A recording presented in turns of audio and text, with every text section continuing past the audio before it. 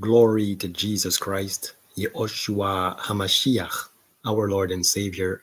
Amen. Brothers and sisters, we are talking about finding grace, and we are in the book of Genesis, chapter 40. We start at verse 1. And it came to pass after these things that the butler of the king of Egypt and his baker had offended their lord, the king of Egypt.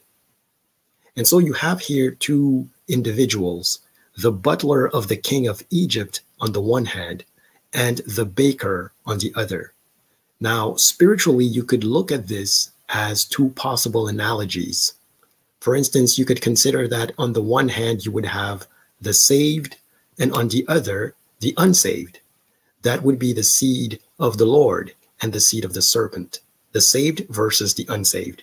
These could be two groups of people that we would be looking at here. Or you can look at it in a prophetic manner and seeing it as Israel on the one hand, the chosen people, and the barbarians, that is the nations or the Gentiles on the other hand. So saved versus unsaved, or Israel versus the nations, the Gentiles. Whichever way we look at this, we can look at it and consider that the butlers are representing different groups on the earth. I read again, Genesis chapter 40, verse 1. And it came to pass after these things that the butler of the king of Egypt and his baker had offended their lord, the king of Egypt. Here we have the spiritual image of God Almighty, against whom we have all committed an offense. You see, for instance, if we use the image of having the two butlers represent on the one hand Israel and on the other the nations, when we speak about Israel, let us go to Amos chapter 3, verse 1. Hear this word that the Lord hath spoken against you, O children of Israel, against the whole family which I brought up from the land of Egypt, saying, you only have I known of all the families of the earth.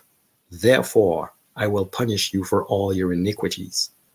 And so you saw that Israel had been warned that they were the chosen people whom the Lord had scoured out of Egypt, and that they were the ones known of all the families of the earth. And so from that perspective, you can look at it as Israel versus the nations, the Gentiles. And further, they're being reproved because they have sinned. And so Israel hath sinned against the Lord. And also, brothers and sisters, if we look at Galatians chapter 2, verse 15, remember how the apostle Paul had made a difference between the Jews and the nations, the Gentiles. Galatians chapter 2, verse 15, this is when Paul was rebuking Peter because he was not behaving properly and was being a hypocrite in his demeanor, separating himself from the Gentiles when he feared the circumcision. And so again, Galatians chapter 2, verse 15, we who are Jews by nature and not sinners of the Gentiles. So again, you see that difference that is made in terms of Israel, the image of the Jews, and the Gentiles, the image of the nations. But ultimately, let us remember that the Lord told us in his word that whether a man be a Jew or a Gentile, he is likewise a sinner, because there is not one righteous, no, not one. And both Jews and Gentiles are guilty before God.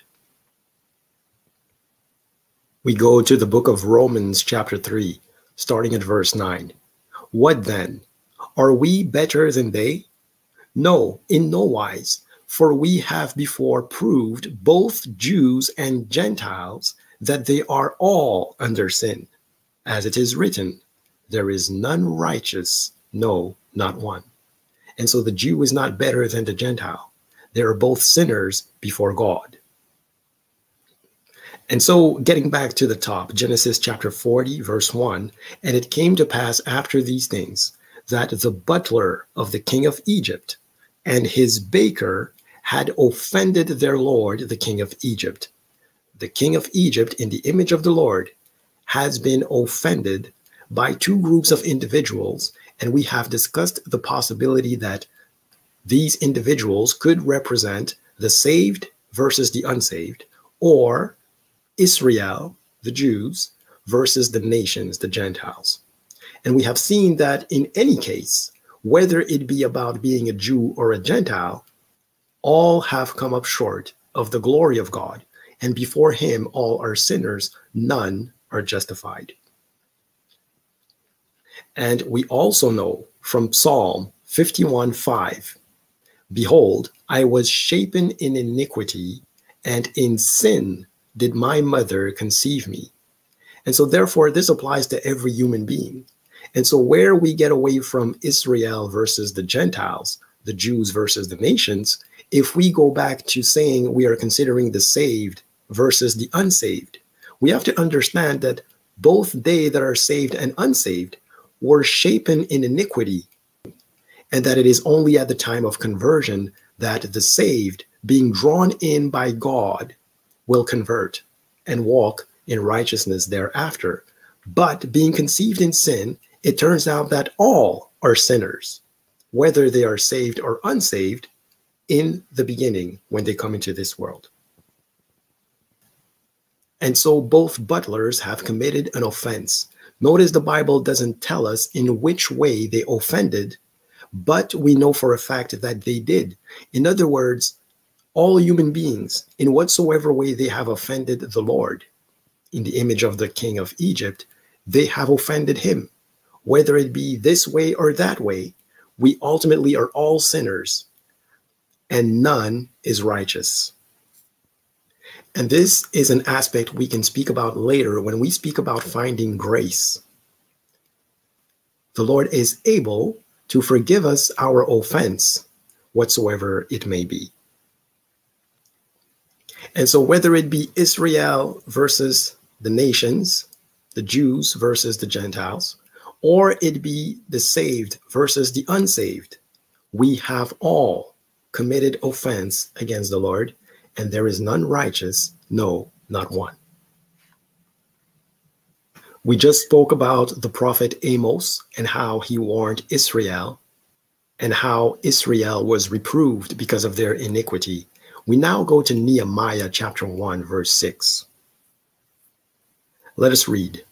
Let thine ear now be attentive, and thine eyes open, that thou mayest hear the prayer of thy servant, which I pray before thee now, day and night, for the children of Israel, thy servants, and confess the sins of the children of Israel, which we have sinned against thee.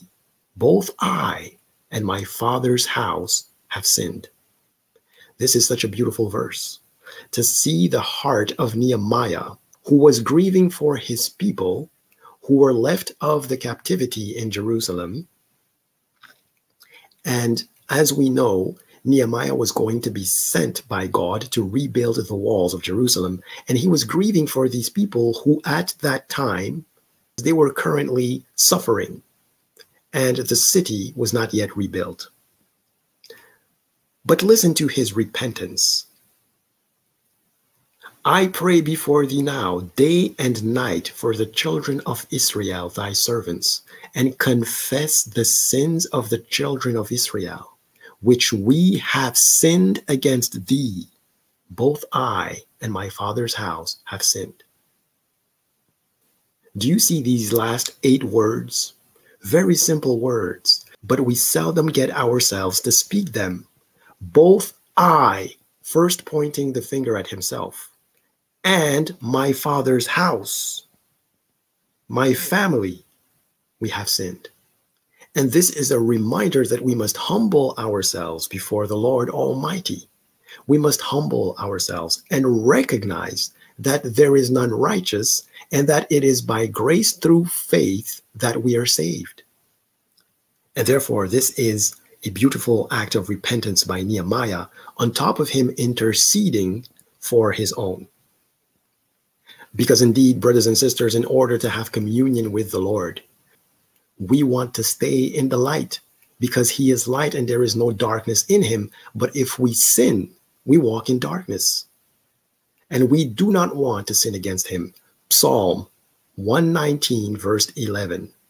Thy word have I hid in mine heart, that I might not sin against thee.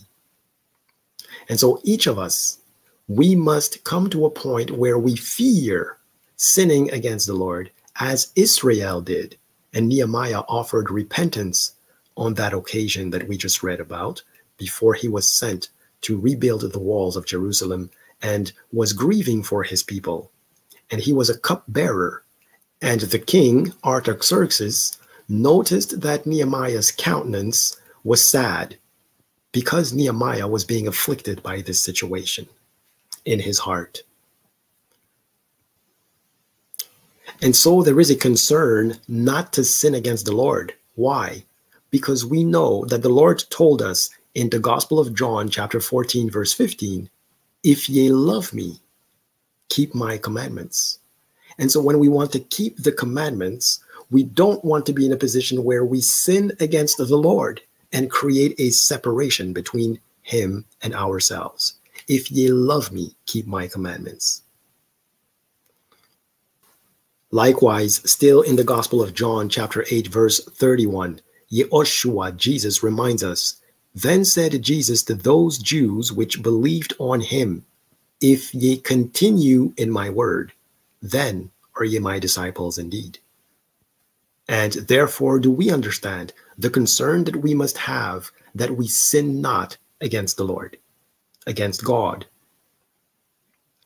And so we saw Nehemiah's repentance concerning his people, his father's house, and himself. Now let us also look at another great repentance that Ezra spoke concerning his people. We are in the book of Ezra, chapter 9, verse 5. And at the evening sacrifice, I arose up from my heaviness, and having rent my garment and my mantle, I fell upon my knees, and spread out my hands unto the Lord my God. Verse 6, and said, O my God, I am ashamed and blush to lift up my face to thee, my God. For our iniquities are increased over our head, and our trespass is grown up unto the heavens. Oh, magnificent words, Lord Yehoshua HaMashiach. Hallelujah. Verse 7. Since the days of our fathers have we been in a great trespass unto this day. Confession, recognizing with humility what you have done wrong. Let's read verse 7 again. Since the days of our fathers have we been, he includes himself, in a great trespass unto this day. And for our iniquities have we, our kings and our priests, been delivered into the hand of the kings of the lands, to the sword, to captivity, and to a spoil, and to confusion of face, as it is this day. You acknowledge God's correction. You accept it. You acknowledge that you were wrong, and that being weak, God came to your rescue, and have sinned before him, being a sinner, because there is not one righteous, no, not one. And a humble and contrite heart is what God is looking for. Another beautiful repentance here being expressed by Ezra. And now for a little space, grace hath been shewed from the Lord our God to leave us a remnant to escape, and to give us a nail in his holy place, that our God may lighten our eyes and give us a little reviving in our bondage. And so you see here grace being shown by the Lord to his people. And there is a remnant that he is taking out of a tribulation, that our God may lighten our eyes and give us a little reviving in our bondage. Let's focus on the bondage now. Verse 9, for we were bondmen, Yet our God hath not forsaken us in our bondage, but hath extended mercy, grace, unto us in the sight of the kings of Persia, to give us a reviving, to set up the house of our God, and to repair the desolations thereof, and to give us a wall in Judah and in Jerusalem. And so you see here, Ezra touches on the aspect of being bondman. Because there is none one righteous, no, not one, it means that all, being born in iniquity from their mother's womb, whether they be saved or unsaved, whether they be Israel or part of the Gentiles, the nations, all being born in iniquity, according to Psalm 51:5, they are born in bondage to sin. And those who will be saved, that is the case until the day of their conversion. And so humankind is in bondage to sin. That's why they needed a savior to set them free, to no longer be captives. And so by way of the iniquities that were committed, on the one hand by Israel, but on the other by Gentiles also, mankind is in bondage to sin, because sin, which leads to death, sin has dominion over mankind. 2 Peter chapter 2, verse 19, while they promise them liberty, they themselves are the servants of corruption. And this is the part that interests me here. For of whom a man is overcome, of the same is he brought in bondage. When you are overcome by something, you become a slave to it. You become a servant to it. And therefore you become in bondage to it. And so at the fall of man, our corrupt nature, our flesh, our fallen state in the flesh, in the sinful flesh that we have, it brought us to a place where we were now in bondage to sin, which leads to death. Because Adam and Eve were overcome by sin, and thus the bondage. And so getting back to the book of Ezra, chapter 9, we read at verse 7, since the days of our fathers have we been in a great trespass unto this day. And for our iniquities have we, our kings and our priests, been delivered into the hand of the kings of the lands, to the sword, to captivity, and to a spoil, and to confusion of face, as it is this day. And so because of the iniquities, the people were delivered into the hand of the kings of the lands. In other words, there was punishment because they had set themselves slaves to sin. They were in bondage. This is why in verse 8, at the end of it, Nehemiah speaks about bondage, and as well in the beginning of verse 9. Verse 8, and now for a little space, grace hath been shewed from the Lord our God to leave us a remnant to escape, and to give us a nail in his holy place, that our God may lighten our eyes and give us a little reviving in our bondage. Verse 9, for we were bondmen. And so the spiritual image here is that they were bondmen in the flesh, but in the sin, they were also in bondage to sin, being slaves to sin because of their iniquities. Yet our God hath not forsaken us in our bondage, but hath extended mercy unto us in the sight of the kings of Persia, to give us a reviving, to set up the house of our God, and to repair the desolations thereof, and to give us a wall in Judah and in Jerusalem. And so I've been using this physical image of bondage, where the people had been in captivity, to show you spiritually that concerning sin, which leads to death, they also had been in bondage by way of committing offenses against God, by way of their iniquity and having sinned against the Lord, which is the case whether you are Israel rather than the Gentiles, the nations, and which is also the case whether you be the saved versus the unsaved. All have sinned and have come short of the glory of God, and all are born in iniquity from their mother's womb.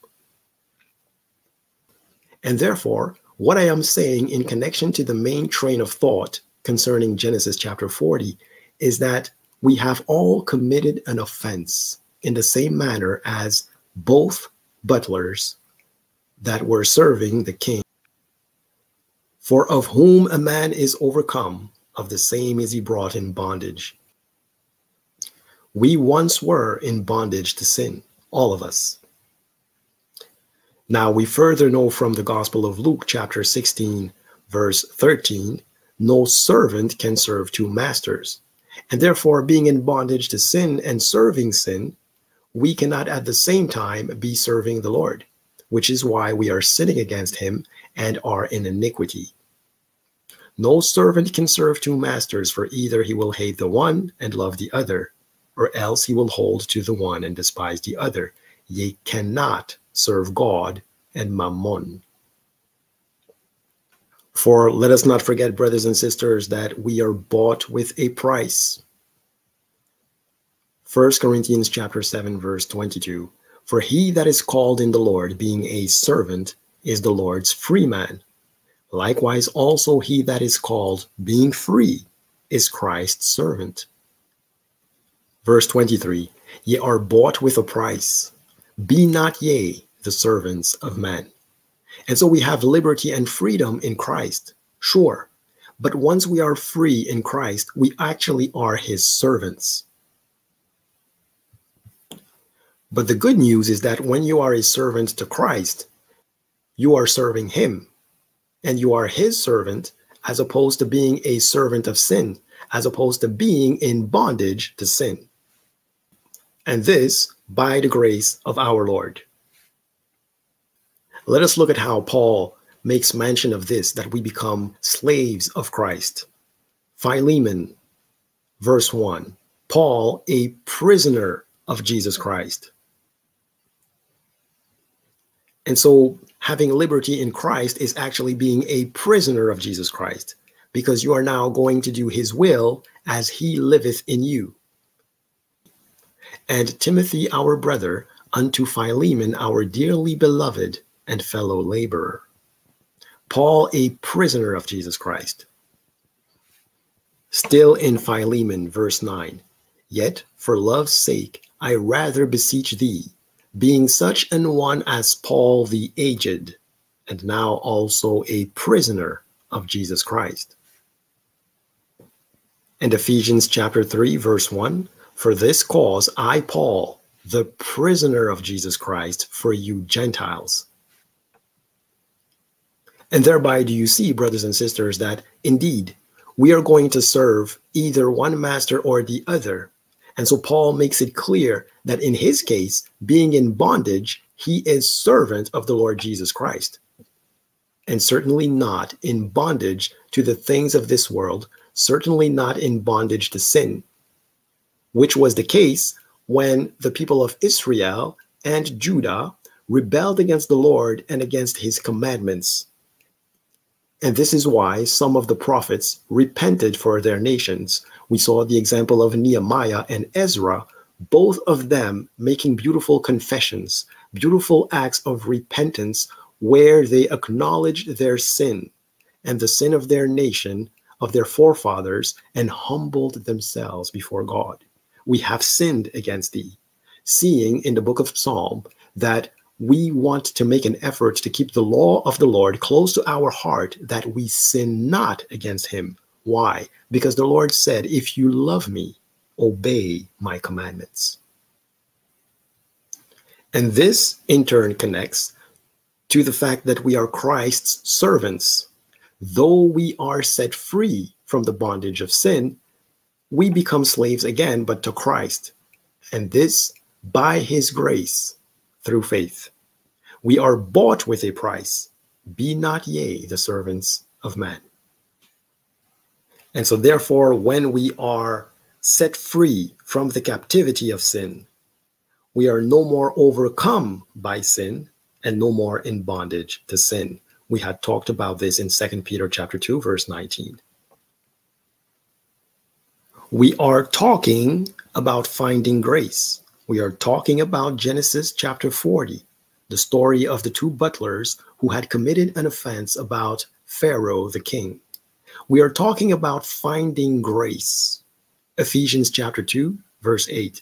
For by grace are ye saved through faith, and that not of yourselves. It is the gift of God, not of works, lest any man should boast.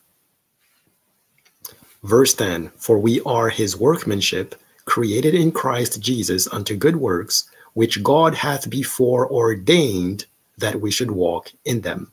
And so being his workmanship, we are at his service. And this touches on the aspect that we have just expounded on by saying that as slaves, we are enslaved to Christ, to Jesus Christ, becoming his prisoners, akin to Paul. We are no longer in bondage to sin because we have found grace in the eyes of the Lord, and it is a gift. And so we have found grace as Noah found grace in the eyes of the Lord. Genesis chapter 6, verse 8, but Noah found grace in the eyes of the Lord.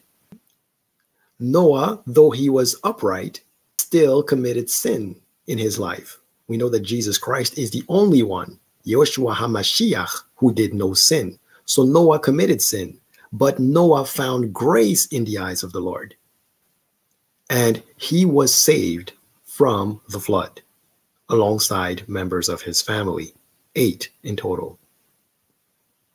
We are talking about finding grace.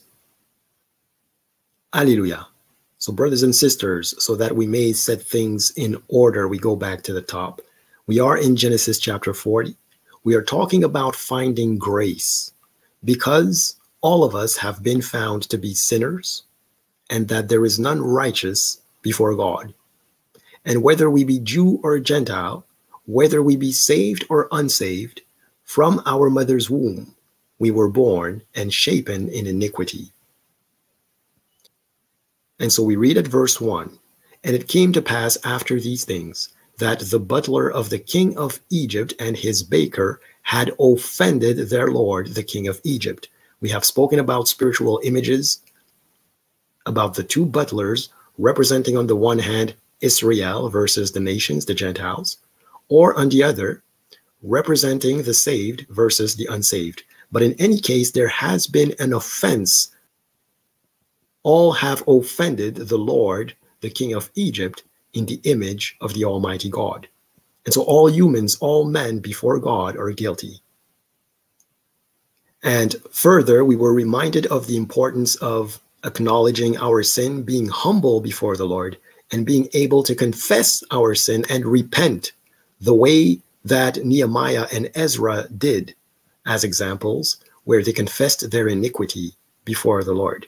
And we remember that we must keep the word close to our heart, that we sin not against the Lord.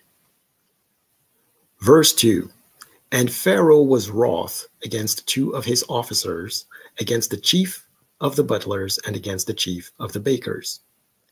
And so God does not acquit the wicked. And we have the image here of a king willing to lay down a sanction upon transgressors. Here, the chief of the butlers and the chief of the bakers. Remember the master-servant relationship? Let us go to the Gospel of Luke, chapter 16, for a moment. Luke, chapter 16, verse 1. And he said also unto his disciples, there was a certain rich man which had a steward, and the same was accused unto him that he had wasted his goods. Verse 2, and he called him and said unto him, how is it that I hear this of thee? Give an account of thy stewardship, for thou mayest be no longer steward. Then the steward said within himself, what shall I do? For my Lord taketh away from me the stewardship. I cannot dig to beg, I am ashamed. And so here you see the master-servant relationship where an account is going to be demanded. And the servant must demonstrate to his master that he is serving well. Give an account of thy stewardship, for thou mayest be no longer steward. In the book of Nahum, chapter 1, verse 3, the Lord is slow to anger and great in power, and will not at all acquit the wicked. The Lord hath his way in the whirlwind and in the storm, and the clouds are the dust of his feet. And so the Lord will not acquit the wicked. And it was the case in Luke chapter 16 that this steward was going to give an account for his stewardship. And if there was a fault committed, an offense, if there was iniquity, there would be a consequence. And this is a reminder to us that we must also make sure to maintain good works before the Lord, that we ought to repent in the manner that Nehemiah and Ezra repented, confessing their sins, recognizing their iniquity, and humbling themselves before the Lord, so that we can also be forgiven of the Lord, because he is merciful to forgive those who abase themselves before him in humility, with a contrite heart, a contrite spirit. And so the master-servant relationship reminds us that we are slaves to Christ, and that, again, no longer in bondage to sin, we serve the Lord because it is he who is living in us from the moment that we have accepted him, and that he has set us free from the captivity, the bondage of sin. In the book of Galatians, chapter 2, verse 20, I am crucified with Christ, nevertheless I live. Yet not I, but Christ liveth in me. And the life which I now live in the flesh, I live by the faith of the Son of God, who loved me and gave himself for me. I am crucified with Christ, but Christ liveth in me. I have liberty in Christ, but that is to become his slave, his servant. Amen. And no longer be in bondage to sin, where I can only serve one of two masters. And so I make myself a prisoner of Jesus Christ, of Yehoshua HaMashiach, in the same manner that Paul did. We are talking about finding grace. Amen. We remember that Noah found grace in the eyes of the Lord. We have read in Ephesians chapter 2, for by grace are ye saved through faith, and that not of yourselves. It is the gift of God, not of works, lest any man should boast, for we are his workmanship, servants, slaves, created in Christ Jesus unto good works, which God hath before ordained that we should walk in them. For by grace are ye saved through faith.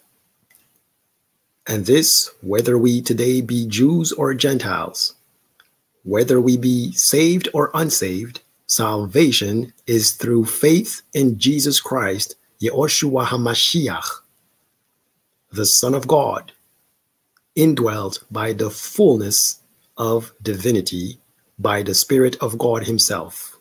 Alleluia. Back at Genesis chapter 40, we were at verse 2. And Pharaoh was wroth against two of his officers. We saw that God does not acquit the wicked. We saw that a master will ask that an account be given of a stewardship. Pharaoh was wroth against two of his officers, against the chief of the butlers, and against the chief of the bakers. Verse 3, and he put them in ward in the house of the captain of the guard, into the prison, the place where Joseph was bound. And so here you remember that we spoke about being in bondage to sin spiritually, which was a reason, a cause for us to be separated from the Lord and not have communion with him.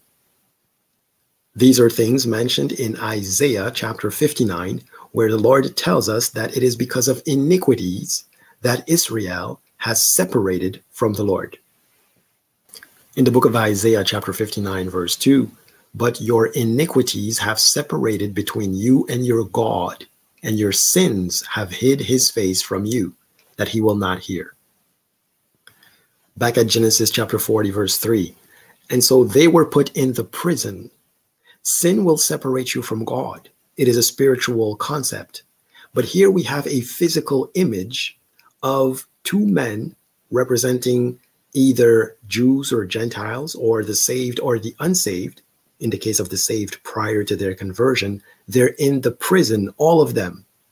And so all men in bondage to sin, before they get to know Christ and obtain salvation, all men are in prison in the same way that these two men are in prison, where again these two men may represent, on the one hand, Jews and Gentiles, or on the other, the saved and the unsaved. Initially, all are in a prison, and we have a physical representation of this by way of the butlers being thrown in jail.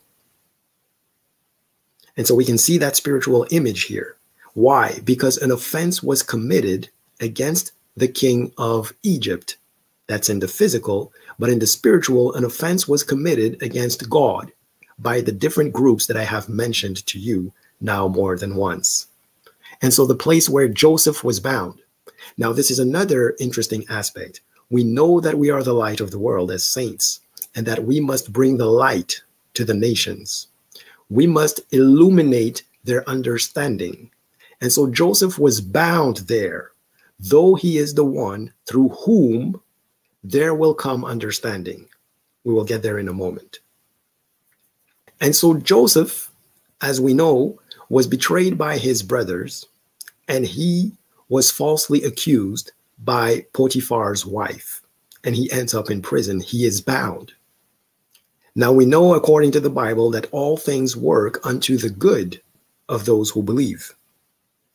In the book of Romans, chapter 8, verse 28, and we know that all things work together for good to them that love God, to them who are the called according to his purpose. And so Joseph was bound. He was going through his own tribulation, and that was going to work for his good, in that he was going to be at the right hand of the king of Pharaoh and rule over Egypt. But at the same time, we can still see a spiritual image whereby in his affliction in the prison, Joseph will be a blessing.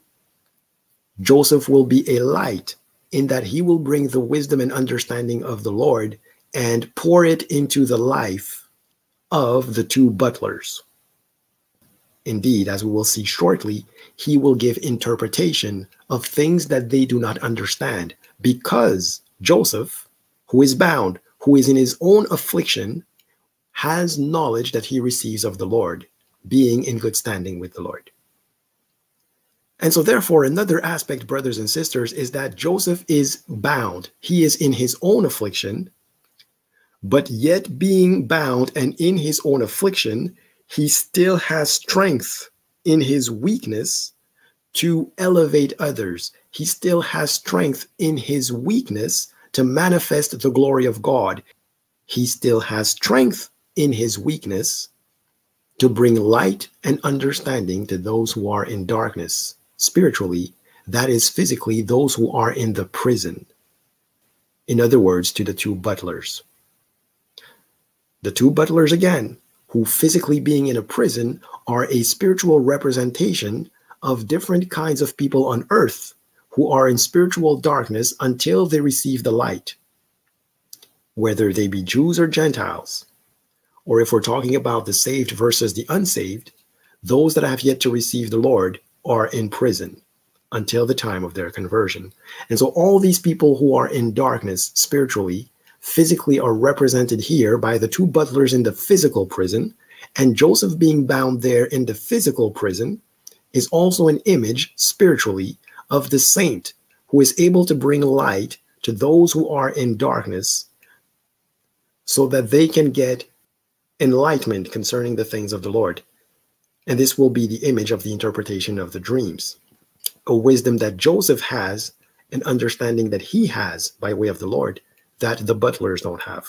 Now, you may rise up and say, Well, isn't Joseph also in the prison with them in the physical? Yes, but spiritually, what that means is that Joseph is in trials and tribulations, being enslaved himself, but not to sin, but rather to Christ. And so it's a different type of prison. Physically, you see a prison where they all are, but they are in different types of bondage, though they be in the same physical prison. In the case of Joseph, he is in prison physically, but spiritually he is enslaved to Christ. Whereas the two butlers are in prison physically, but spiritually they're in bondage to sin. They are the image of those who have yet to find Christ, whether they be Jew or Gentiles, or unsaved. Hallelujah. And so now I'm stressing out the fact that being in his own trial, Joseph had strength to be a force and a light in the world. Philippians chapter 1, verse 12. Let's see how the Apostle Paul, who was himself physically in bonds, how spiritually he was able to still be a light while being afflicted in the flesh. He was a light and an encouragement to those in the faith. And so the image here is that when you are in bonds, when you are in affliction, you can still be a light to those who are looking at you, though you be afflicted yourself. Philippians chapter 1, verse 12. But I would ye should understand, brethren, that the things which happened unto me have fallen out rather unto the furtherance of the gospel. And this connects to Romans chapter 8, verse 28, which we just read. All things work for the good of those who believe on the Lord. Verse 13. So that my bonds in Christ are manifest in all the palace and in all other places. And many of the brethren in the Lord, waxing confident by my bonds, are much more bold to speak the word without fear. And so good came out of Paul remaining steadfast in his faith while he was in bonds for cause of his faith in Yeshua HaMashiach, Jesus Christ, our Lord and Savior. So brothers and sisters, again, we go back to the top and set things in order. Hallelujah. Genesis chapter 40, verse 1. And it came to pass after these things that the butler of the king of Egypt and his baker had offended their lord, the king of Egypt. And so whether it be about one butler or the other, whether it be about one group of human beings or another, the basic fact remains that there is not one righteous, no, not one, and all have offended the Lord, the Almighty. And the consequence of that is that they are all initially servants of sin from their mother's womb, and they are in bondage to one of two masters, sin, firstly. And because God does not acquit the wicked, there is a penalty. There is separation from him because of the iniquities that we have committed. There is an offense. But if we find grace, there is an opportunity by having faith on Christ and coming to repentance in the manner of men such as Nehemiah and Ezra to obtain remission for our sins, because grace is a gift and is not of works that we would have done. And so verse 2, Pharaoh was wroth against two of his officers, against the chief of the butlers and against the chief of the bakers, who represent the whole world in different ways that we can divide it in categories of people. And so there is a penalty because a servant did not properly serve his master. Give an account of thy stewardship, for thou mayest no longer be steward. Verse 3, and he put them in ward in the house of the captain of the guard into the prison, the place where Joseph was bound. And so Joseph was bound in his own affliction, but in his own affliction, he is a slave to the Lord, Yeshua HaMashiach, Jesus Christ, whereas in the same prison, you find other people in bondage, but they're in bondage to sin. The two butlers in the image of Jews and Gentiles in the world, and of those who are saved and unsaved, where those who are saved are in bondage until the time of their conversion. Physically, we have that image here, Joseph and the two butlers, but spiritually, we have the image of Joseph serving the Lord and the world serving the other master of the two, the devil. And that is he who hath power over death, that is power over sin. Amen. Verse 4, and the captain of the guard charged Joseph with them, and he served them, and they continued a season in ward. In his affliction, within the boundaries of his service, Joseph is serving. He's serving whom? He's serving others. He served them. Does this not, brothers and sisters, remind you of our master, our example, the great Yeshua HaMashiach, Jesus Christ? Gospel of Matthew, chapter 20, verse 28.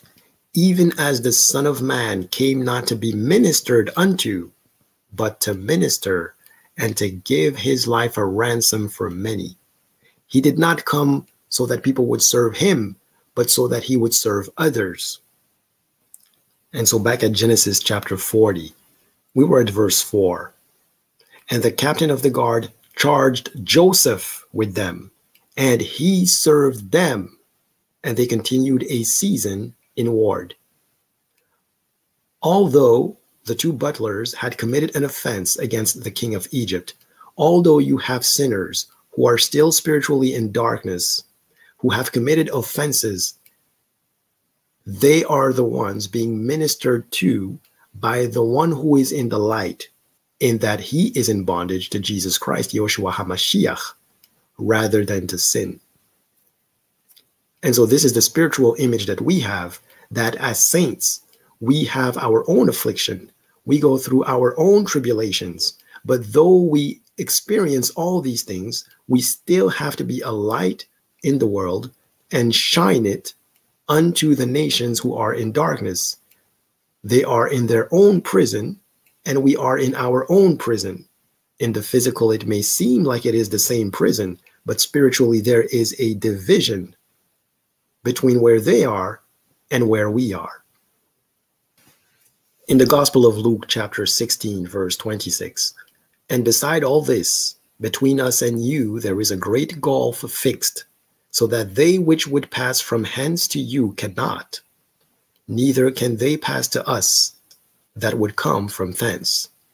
And as you may remember, this is about the rich man in hell who is looking at Lazarus, the poor man who was begging, and they are in different places.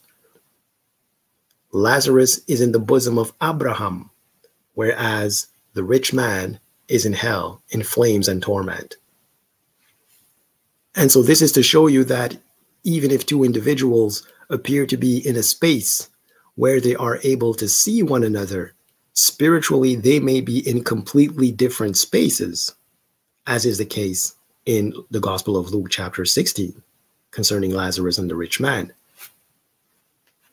But concerning Joseph and the two butlers, they are physically in the same prison when you look with your eyes, seemingly, but spiritually they are in different places. Joseph is in good standing with the Almighty, and so he's in the light, whereas the two butlers who have committed an offense against the Lord in the image of the king of Egypt, these two are in spiritual darkness. Amen. And this is interesting to see that though physically you may appear to be in the same environment as someone, what is important is spiritually, where are you each located and reside and have your abode? I also made mention, brothers and sisters, about Joseph being bound in his affliction, but yet being a light. Gospel of Matthew chapter 5, starting at verse 14, ye are the light of the world. A city that is set on an hill cannot be hid. Neither do men light a candle and put it under a bushel, but on a candlestick, and it giveth light unto all that are in the house. Verse 16, Let your light so shine before men that they may see your good works and glorify your Father which is in heaven. And so I make mention of this to show you that even though Joseph is bound in his affliction, he's able to be a light unto others in the image of the two butlers. Also, remember I made mention of Paul being bound, just like Joseph is bound. But in their affliction and in their bonds, they're still able to strengthen others by their steadfastness. Amen. In our weakness, God is strong. Book of Acts, chapter 14, verse 22. Confirming the souls of the disciples and exhorting them to continue in the faith, and that we must through much tribulation enter into the kingdom of God. Through much tribulation, Joseph was also bound in his own affliction, but he was a servant of the Almighty. To continue in the faith. And so being bound, Paul was still able to encourage others so that they would be emboldened to continue to preach the word. And he was still able to be a light in the world, Paul. And so Joseph being bound, he also will be a light in the world, and he also will be able to deliver words of wisdom by way of the interpretation that he will make of the butler's dreams. And we are getting there. Let us go back to Genesis chapter 40, verse 3. And he put them in ward in the house of the captain of the guard, into the prison, the place where Joseph was bound. Same physical environment, different spiritual realities, different spiritual places. The world is in prison, in bondage to sin. We are in prison, in bondage to Yeshua HaMashiach, Jesus Christ. Verse 4, and the captain of the guard charged Joseph with them, and he served them, and they continued a season in ward. And so he served them. We are charged by the Lord to go and to show the light of the gospel unto the nations. Go and make disciples. And so in the image of Jesus Christ, Yeshua HaMashiach, Joseph was not being ministered to, but he ministered to others. Hallelujah. Verse 5. And they dreamed a dream, both of them, each man his dream in one night, each man according to the interpretation of his dream, the butler and the baker of the king of Egypt, which were bound in the prison. Verse 6. And Joseph came in unto them in the morning, and looked upon them, and behold, they were sad. Verse 7. And he asked Pharaoh's officers that were with him in the ward of his Lord's house, saying, Wherefore look ye so sadly today? Verse 8. And they said unto him, We have dreamed a dream, and there is no interpreter of it. And Joseph said unto them, Do not interpretations belong to God? Tell me them, I pray you. Magnificent, Lord. And so we have so much information here and so much to look at. Let's go back to verse 6. Joseph came in unto them in the morning and looked upon them, and behold, they were sad. He looked upon them. Does this not remind you of our example, our perfect example, Yeshua HaMashiach, the Lord Jesus Christ? In the book of Philippians chapter 2, verse 4, Look not every man on his own things, but every man also on the things of others. Let this mind be in you, which was also in Christ Jesus. Galatians chapter 6, verse 2, Bear ye one another's burdens, and so fulfill the law of Christ. And so in a more general sense, this calls on us to have the mind of Christ and to consider other people's affairs, and also to bear one another's burdens. And so here Joseph is not indifferent to the situation in which the butlers find themselves. Back at Genesis chapter 40, verse 6, and Joseph came in unto them in the morning. He came in unto them. He came to them and looked upon them and behold, they were sad. And when he saw their countenance, he did not stay indifferent. He asked Pharaoh's officers that were with him in the ward of his Lord's house, saying, Wherefore look ye so sadly today? And so he looked upon them. And the reason why, brothers and sisters, these words are significant, it is because it is a reminder to us that we be not only hearers of the word, but doers of the word.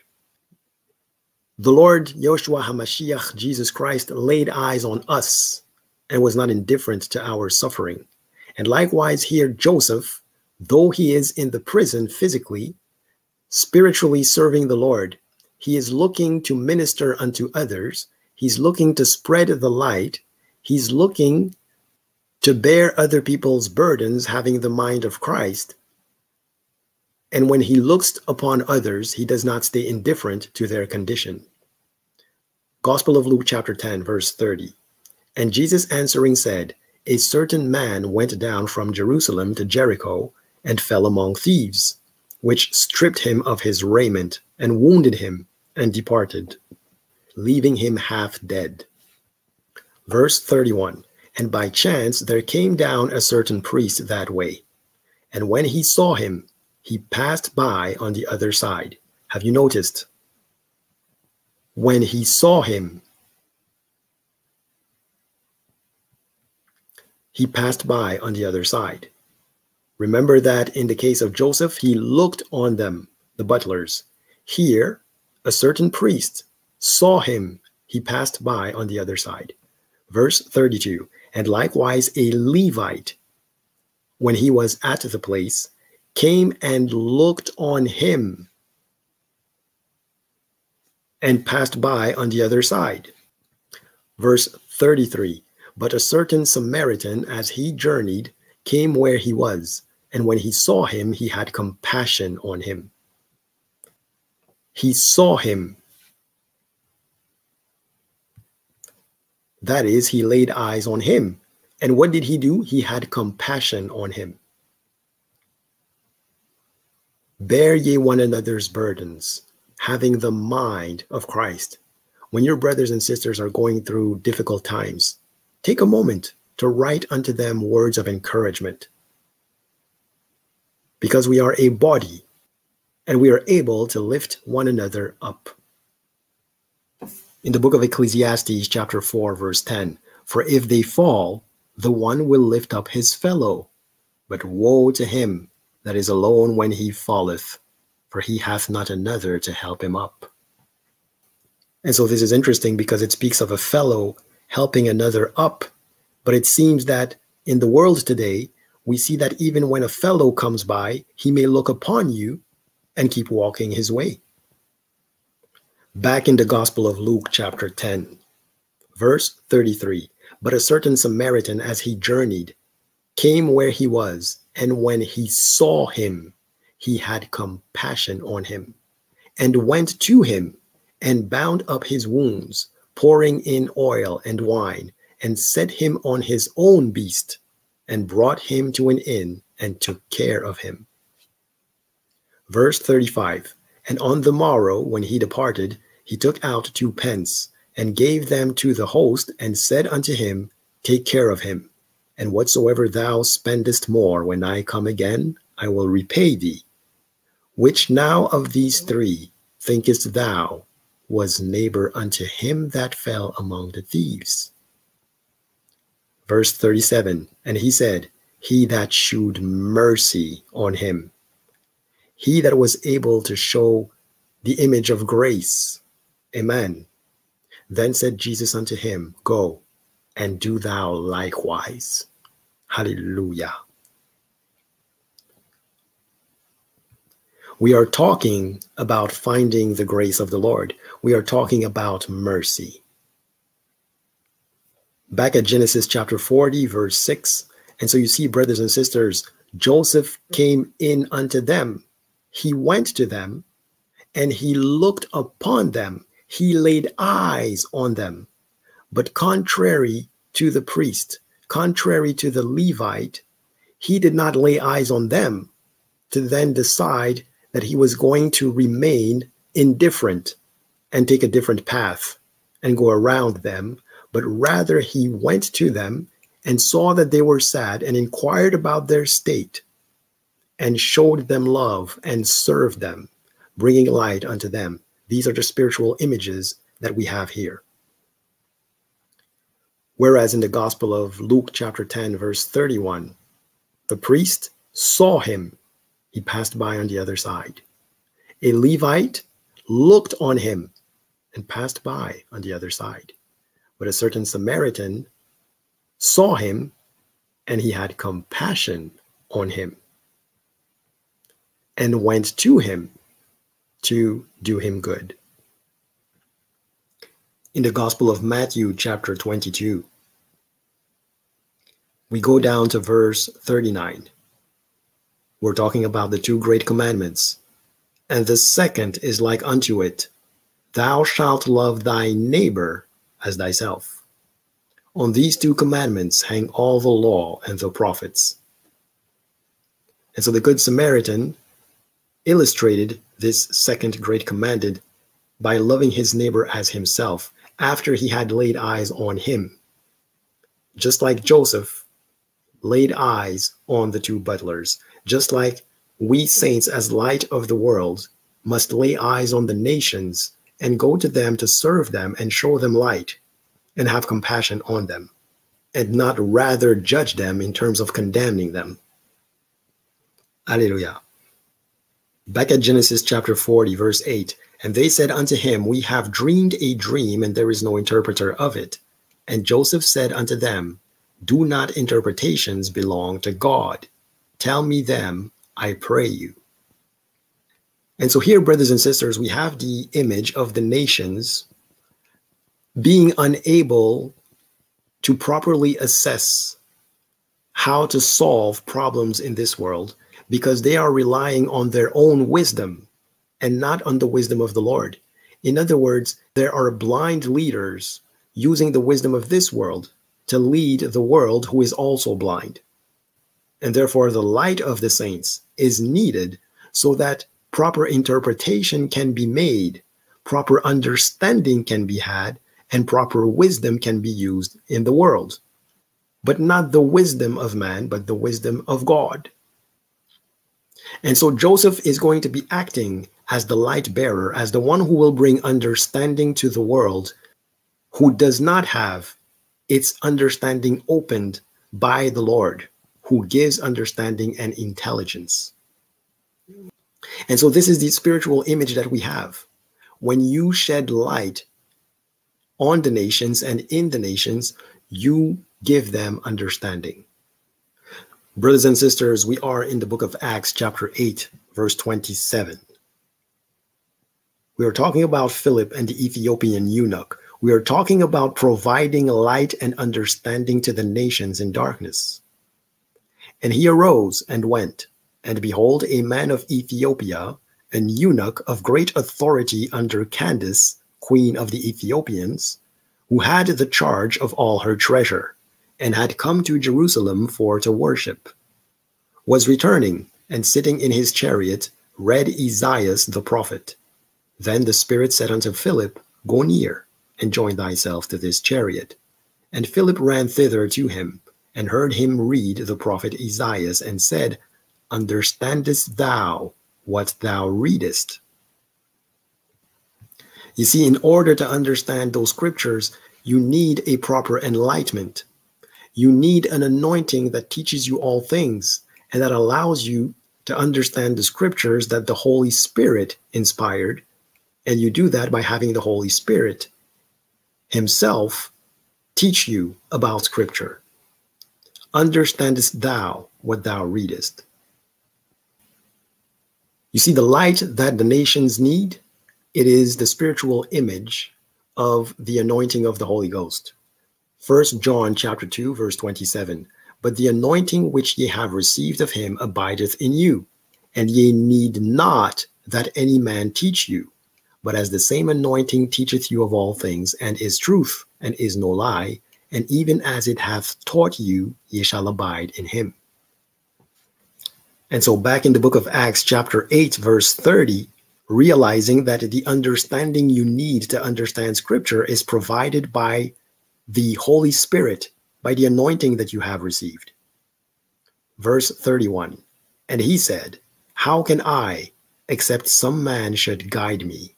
And he desired Philip that he would come up and sit with him, because he's looking for understanding. In the same way that the butlers will go to Joseph to get interpretation, that is understanding, of their dream. The captives in the prison of the world, they need the light of those who are prisoners of Christ so they can interpret things properly. Verse 32, the place of the scripture which he read was this: he was led as a sheep to the slaughter, and like a lamb dumb before his shearer, so opened he not his mouth. Verse 33, in his humiliation his judgment was taken away, and who shall declare his generation? For his life is taken from the earth. And the eunuch answered Philip and said, I pray thee, of whom speaketh the prophet this? Of himself or of some other man? Then Philip opened his mouth and began at the same scripture and preached unto him Jesus. He began at the same scripture and preached unto him Jesus. But by reading the same words that the eunuch was reading, Philip had a different understanding because he had the revelation of the Lord. And so he was able to shed a light because he had received intelligence from the Holy Spirit to understand these words. And now he could speak it to another. You remember, brothers and sisters, how Paul explained that though he had knowledge of Scripture, it is only when he got the revelation of the Lord himself that he understood all things with clarity. Galatians chapter 1, verse 15. But when it pleased God, who separated me from my mother's womb and called me by his grace, again, grace. What was Paul doing before he received that grace? He was a murderer of saints. Verse 16, to reveal his son in me, that I might preach him among the heathen. Immediately I conferred not with flesh and blood. And so when it pleased God, by his grace, to call upon Paul and to reveal his son in him, he then went and preached. And this is akin to Philip sharing the light of the revelation with the Ethiopian eunuch and preaching Yehoshua HaMashiach, Jesus Christ, to the eunuch. Because Philip had that understanding, he had received it. And likewise, when Paul had received it, he went and preached also. And this, according to 1 Timothy chapter 2, verse 7, being ordained a preacher and an apostle and a teacher of the Gentiles in faith and verity.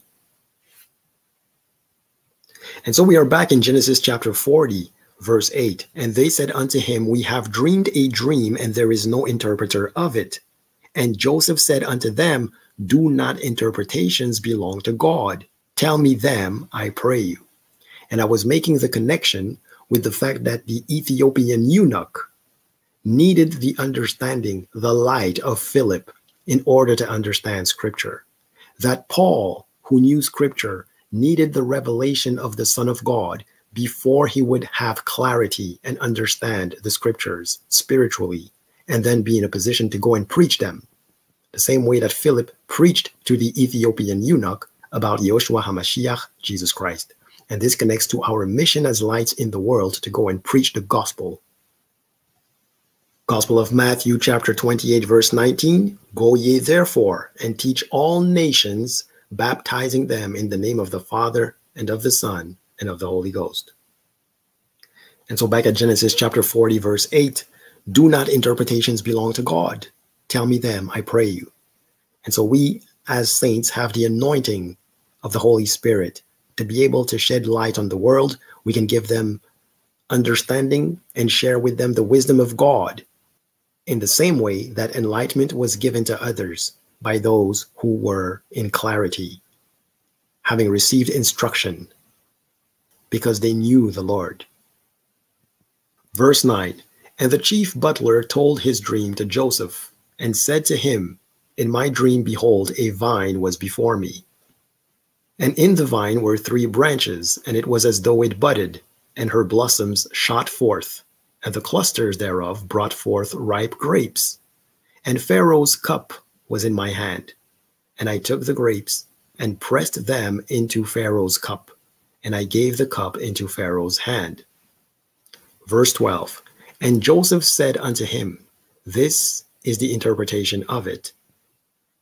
And so we are going to take a moment to look at the interpretation of dreams and how God gives them. We are in the book of Genesis chapter 41 for yet another example, starting at verse 25. And Joseph said unto Pharaoh, the dream of Pharaoh is one. God hath shewed Pharaoh what he is about to do. The 7 good kine are 7 years, and the 7 good ears are 7 years. The dream is one. And the 7 thin and ill-favored kine that came up after them are 7 years. And the 7 empty ears blasted with the east wind shall be 7 years of famine. This is the thing which I have spoken unto Pharaoh. What God is about to do, he sheweth unto Pharaoh. God is showing unto Pharaoh. And so God gives the interpretation. And so we go down to verse 32. And for that the dream was doubled unto Pharaoh twice. It is because the thing is established by God, and God will shortly bring it to pass. Lastly, we go to the book of Daniel, chapter 4, verse 4. I, Nebuchadnezzar, was at rest in mine house, and flourishing in my palace. I saw a dream, which made me afraid, and the thoughts upon my bed and the visions of my head troubled me. Verse 6. Therefore made I a decree to bring in all the wise men of Babylon before me, that they might make known unto me the interpretation of the dream. And so there are men who are wise, but according to the wisdom of this world, according to the wisdom of Babylon, and they are going to try to interpret the dream. They're going to try to shed light on the dream. Verse 7, then came in the magicians, the astrologers, the Chaldeans, and the soothsayers. And I told the dream before them, but they did not make known unto me the interpretation thereof. Because there is such a thing, my friends, as false light, whereas you need the true light in order to know the truth. And so these men who had the wisdom of this world were not able to understand things properly, because the wisdom of this world is foolishness with God. And that which is not true light, but the false light, cannot be the pillar of truth. They did not make known unto me the interpretation thereof. Verse 8, but at the last Daniel came in before me, whose name was Belteshazzar, according to the name of my God, and in whom is the spirit of the holy gods. And so you see here the anointing of the Holy Spirit. The image that we have here, this is what will give you knowledge and the ability to give light unto the nations, unto those who are in darkness, and give interpretation. And before him I told the dream, saying, O Belteshazzar, master of the magicians, because I know that the spirit of the holy gods is in thee, and no secret troubleth thee, tell me the visions of my dream that I have seen, and the interpretation thereof. And so we will be moving further down to verse 18. This dream I, King Nebuchadnezzar, have seen. Now thou, O Belteshazzar, declare the interpretation thereof. For as much as all the wise men of my kingdom are not able to make known unto me the interpretation, but thou art able, for the spirit of the holy gods is in thee. And moving down to verse 24, this is the interpretation, O king, and this is the decree of the Most High, which is come upon my lord the king. And Daniel will give the interpretation. Verse 27, wherefore, O king, let my counsel be acceptable unto thee, and break off thy sins by righteousness, and thine iniquities by showing mercy to the poor. if it may be a lengthening of thy tranquility. All this came upon the king Nebuchadnezzar. Now you may remember that Nebuchadnezzar had a dream where he saw a tree, a tall tree, but that the tree was cut down, although the base of it remained. And this was a prefiguration of Nebuchadnezzar being destituted, but then being reinstated. At 1 Corinthians chapter 3, verse 18, let no man deceive himself. If any man among you seemeth to be wise in this world, let him become a fool, that he may be wise. For the wisdom of this world is foolishness with God. For it is written, he taketh the wise in their own craftiness. And so the magicians and the advisors of these kings, these pagan kings, they were not able to provide interpretation for dreams. It took a man of God who would get the information from the Spirit. And therefore, this is an image for us to understand that the light that we have as saints and that we shine on the nations, they need it to properly interpret the state of things. They needed to understand and perceive that this whole world is plunged in wickedness and that a remedy is needed, and that the only remedy is Yeshua HaMashiach, Jesus Christ, our Lord Almighty. 1 John 5:19, and we know that we are of God, and the whole world lieth in wickedness. But if truly we are lights in the world, Isaiah chapter 60 verse 1, arise, shine, for thy light is come, and the glory of the Lord is risen upon thee. If we shine our light, if we provide the interpretation of the dream, if we come with the wisdom of the Lord and not the wisdom of this world, rather, then we are able to give hope to the people, that they may perceive the light of the world, Jesus Christ, Yeshua HaMashiach, who said, while I am in the world, I am the light of the world. But then he put it unto us to continue to be lights in the world, once he was no longer in the world.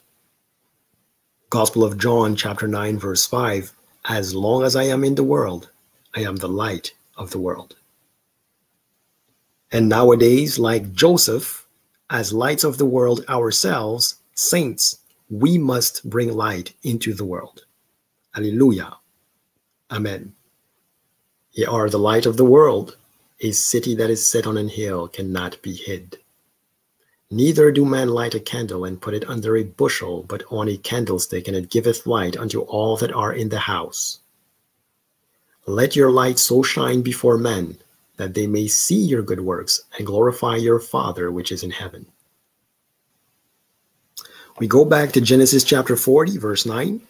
And the chief butler told his dream to Joseph and said to him, in my dream, behold, a vine was before me. And in the vine were 3 branches, and it was as though it budded, and her blossoms shot forth, and the clusters thereof brought forth ripe grapes. Verse 11, and Pharaoh's cup was in my hand, and I took the grapes and pressed them into Pharaoh's cup, and I gave the cup into Pharaoh's hand. And Joseph said unto him, this is the interpretation of it. The 3 branches are 3 days. Yet within 3 days shall Pharaoh lift up thine head and restore thee unto thy place. And thou shalt deliver Pharaoh's cup into his hand after the former manner when thou wast his butler. But think on me when it shall be well with thee, and shew kindness, I pray thee, unto me, and make mention of me unto Pharaoh, and bring me out of this house. Verse 14 is very interesting. I have a Bible study about this specific verse called Remembrance Eternal. And you can find that Bible study on my channel. I want to focus for now on verse 13, which now touches on the issue of grace, because the butler was reinstated. He found grace. The butler had committed an offense of which we do not know the nature. The butler is now reinstated, and we don't know what reasons caused that he be reinstated. And therefore, we cannot assume or speculate that it is by way of any type of righteousness that he had that he was reinstated. It may be that Pharaoh simply decided to reinstate him. Now, getting back to the role of Joseph, Joseph brought unto him a message. Joseph was unto the butler a light, and when he looked into that light, the butler found grace, salvation, and being reinstated, he found life. To him, Joseph was a light that brought him life, for no cause of merit that we know of according to Scripture. Whereas, let's find out what happened to the baker. So right before we get to the baker, let's finish verses 14 and 15. But think on me when it shall be well with thee, and shew kindness, I pray thee, unto me, and make mention of me unto Pharaoh, and bring me out of this house. For indeed I was stolen away out of the land of the Hebrews, and here also have I done nothing that they should put me into the dungeon. Verse 16. When the chief baker saw that the interpretation was good, he said unto Joseph, I also was in my dream, and behold, I had 3 white baskets on my head. And in the uppermost basket there was of all manner of baked meats for Pharaoh, and the birds did eat them out of the basket upon my head. Verse 18. And Joseph answered and said, This is the interpretation thereof. The 3 baskets are 3 days. Yet within 3 days shall Pharaoh lift up thy head from off thee, and shall hang thee on a tree, and the birds shall eat thy flesh from off thee. And it came to pass the 3rd day, which was Pharaoh's birthday, that he made a feast unto all his servants. And he lifted up the head of the chief butler and of the chief baker among his servants. Verse 21. And he restored the chief butler unto his butlership again, and he gave the cup into Pharaoh's hand. But he hanged the chief baker, as Joseph had interpreted to them. Yet did not the chief butler remember Joseph, but forgot him. And so here, brothers and sisters, the baker was hanged. But as it was the case with the butler who was reinstated, the baker had committed an offense against the king of Egypt. And so there was no reason from Scripture that we can look at and say that there was some type of righteousness in the butler that could not be found in the baker. That is to say, to come back to what we were saying in the beginning, that these two were sinners. None of them was righteous before the king of Egypt. None of us is righteous before the Lord. And yet, some, when they come in contact with the light in the image of Joseph, some will be drawn in to be given eternal life. Some will be drawn in and will find remission for their sins and be reinstated unto life and get glorified bodies eventually. They are resurrected. They are taken out of prison spiritually rather than physically here. They're taken out of prison spiritually to have communion with the Lord and give drink to the Master. Whereas there are others who yet, having a glimpse of that light, it seems that they don't recognize it, they don't benefit from it in the image of the baker, who also was in contact with Joseph. But the message that he received was not one that was able to produce life in him, the baker. And so I speak about this because we are talking about finding grace. The butler found grace, but not by any reason of an effort that he made, not for any cause related to him, but the fact that he found grace. And so it is a gift that he has received. There is no righteousness that he can put forth to claim that grace that he received, because both had offended their Lord, the king of Egypt. And when they came in the presence of Joseph, who shed light upon their respective situations, it turns out that one was called unto eternal life and another wasn't. That's the image that we have here in the flesh. One was saved, another was not saved. Was it because one was more righteous than the other? We cannot assume that it is the case. Now, some of you may dispute that. Let me explain to you why I say that. Why we can't assume and say that the butler who was reinstated was more righteous than the baker who was hanged. We go to the Gospel of Matthew chapter 27, verse 15. Now at that feast the governor was wont to release unto the people a prisoner whom they would. And they had then a notable prisoner called Barabbas. Therefore, when they were gathered together, Pilate said unto them, Whom will ye that I release unto you, Barabbas or Jesus, which is called Christ? For he knew that for envy they had delivered him. When he was set down on the judgment seat, his wife sent unto him, saying, Have thou nothing to do with that just man, for I have suffered many things this day in a dream because of him. But the chief priests and elders persuaded the multitude that they should ask Barabbas and destroy Jesus. Verse 21, the governor answered and said unto them, Whether of the twain will ye that I release unto you? They said, Barabbas. Verse 22, Pilate saith unto them, What shall I do then with Jesus, which is called Christ? They all say unto him, Let him be crucified. And the governor said, Why? What evil hath he done? But they cried out the more, saying, Let him be crucified.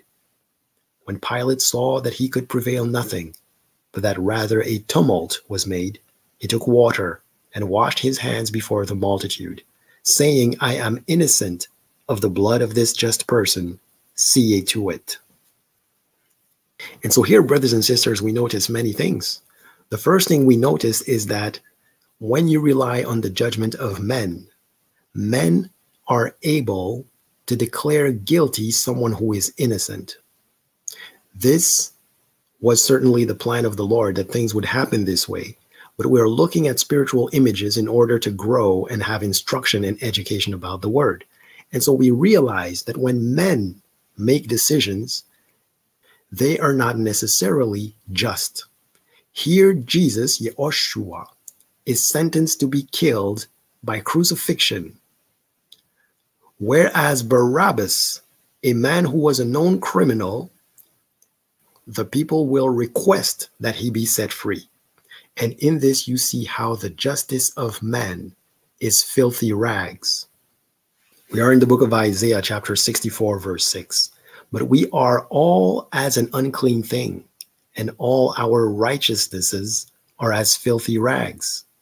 And we all do fade as a leaf, and our iniquities, like the wind, have taken us away.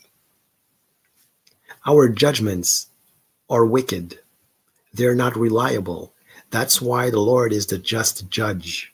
We are unfair judges. This is akin to the Gospel of Luke chapter 18, brothers and sisters, starting at verse 4. The unjust judge, and he would not for a while, but afterward he said within himself, Though I fear not God, nor regard man, yet because this widow troubleth me, I will avenge her, lest by her continual coming she weary me. Verse 6, and the Lord said, Hear what the unjust judge saith. And so this judge did not fear God, and he exercised his own judgment, filthy rags, giving justice to the widow only because it suited his own interests, personal interests, rather than the interests of a greater justice. And so this is to confirm that our justice is filthy rags. Now, why did I talk about the unfair and unjust judge? Why did I talk about our justice being filthy rags? We have to go back now to the main train of thoughts, the Genesis chapter 40. We are at verse 20. And it came to pass the third day, which was Pharaoh's birthday, that he made a feast unto all his servants. And he lifted up the head of the chief butler and of the chief baker among his servants. And he restored the chief butler unto his butlership again. And he gave the cup into Pharaoh's hand. but he hanged the chief baker, as Joseph had interpreted to them. And so one is restored, another is hanged. This king of Egypt, Pharaoh, was a man, and his judgment cannot be assumed to have been righteous judgment, because maybe it is the case that he hanged the one who was righteous, just like the people chose to crucify Jesus Christ, Yehoshua HaMashiach, who was righteous and who still is righteous. Whereas they wanted to spare Barabbas, the sinner, the murderer, the one who had committed crimes. And so here, because Pharaoh is a man, we have to be open to the possibility that he would have restored the one who was unrighteous and hanged the one that would have been, quote unquote, more righteous. Because we have indeed established that there is not one righteous, save the Lord Yehoshua HaMashiach, Jesus Christ. And therefore, brothers and sisters, this is why I'm talking about finding grace. Sometimes it happeneth to the righteous man as it happeneth to the wicked. We can read about this in Ecclesiastes chapter 8, verse 14. There is a vanity which is done upon the earth, that there be just men, unto whom it happeneth according to the work of the wicked. Again, there be wicked men, to whom it happeneth according to the work of the righteous. I said that this also is vanity. And so you have people who are criminals who will be declared innocent by the courts of men, presided by unjust men sometimes. Whereas you can have men who are innocent and who will be declared guilty. We have these two examples here. We have the example of our Lord and Savior, Yehoshua HaMashiach, Jesus Christ, condemned to crucifixion, condemned by men. Crucify him, where he is the only righteous one who did no sin. And conversely, Barabbas is spared and set free, being a criminal, with evidence to support it.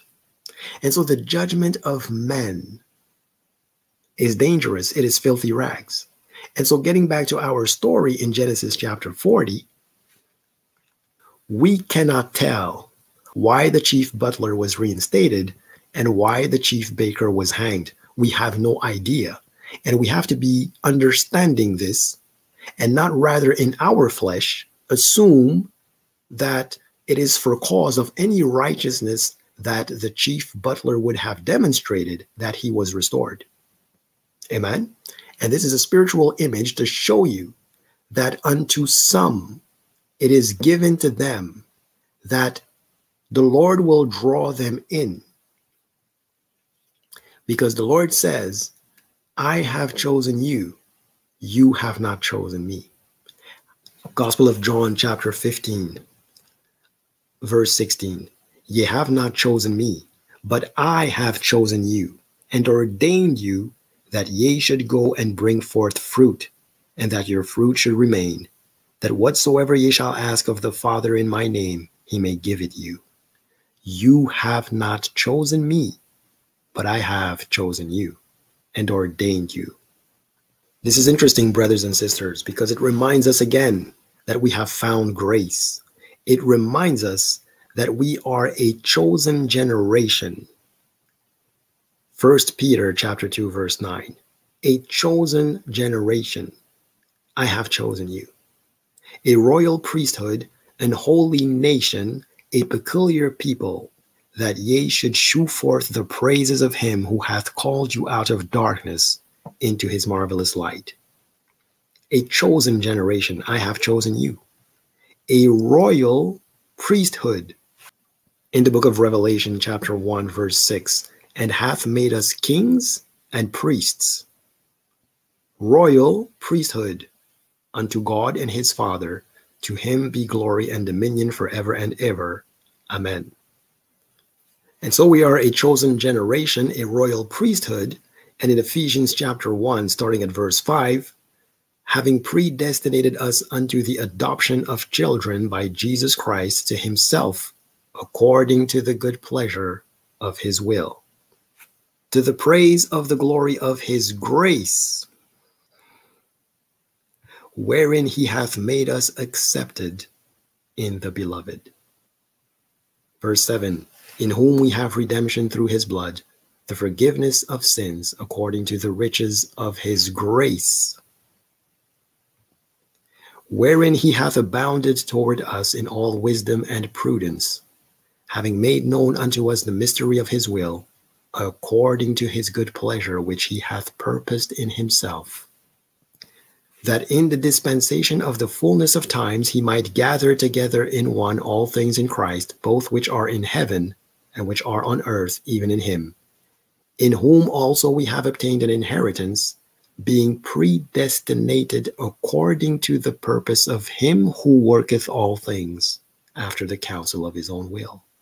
Being predestinated. In the Gospel of John, chapter 6, verse 44, no man can come to me except the Father which hath sent me draw him, and I will raise him up at the last day. Philippians chapter 1, verse 29, for unto you it is given in the behalf of Christ, not only to believe on him, but also to suffer for his sake.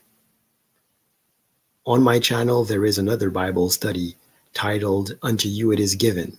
If you want more detail and if you want to expound on that notion of what is given us, you may listen to that Bible study. And so for the purpose of our conversation, we remember that we are a chosen generation. He hath chosen us, we have not chosen him. We remember that we are a royal priesthood, that we are kings and priests. We remember that he has taken us out of darkness and into his light, which correlates physically to being in a prison and taken out of it, so that we can be reinstated because we were in a fallen state. Spiritually, we're taken out of death and separation from the Lord to communion with him in the light.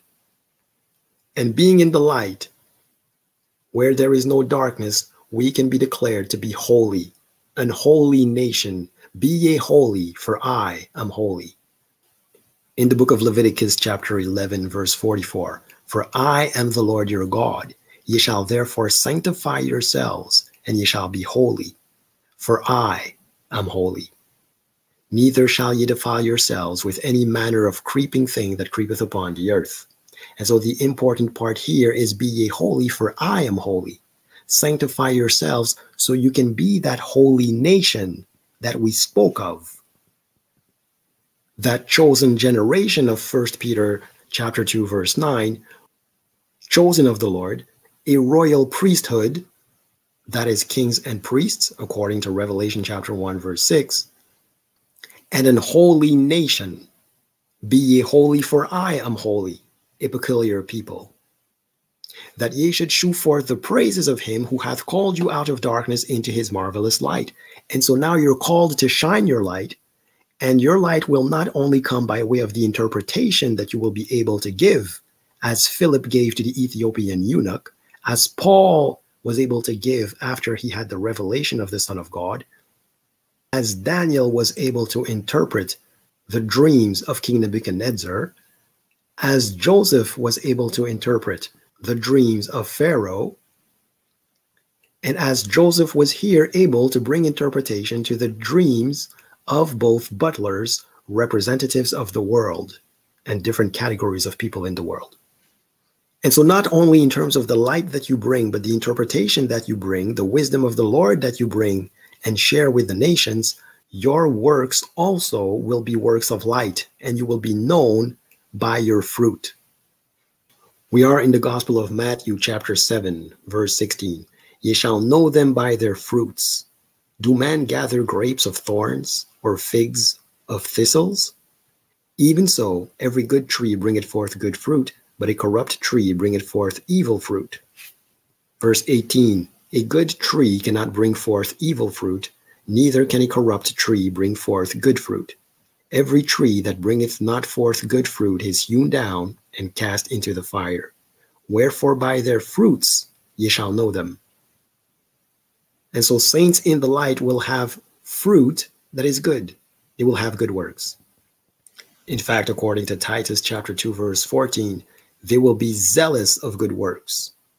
Titus 2:14, who gave himself for us, that he might redeem us from all iniquity, restore us, and purify unto himself a peculiar people, zealous of good works.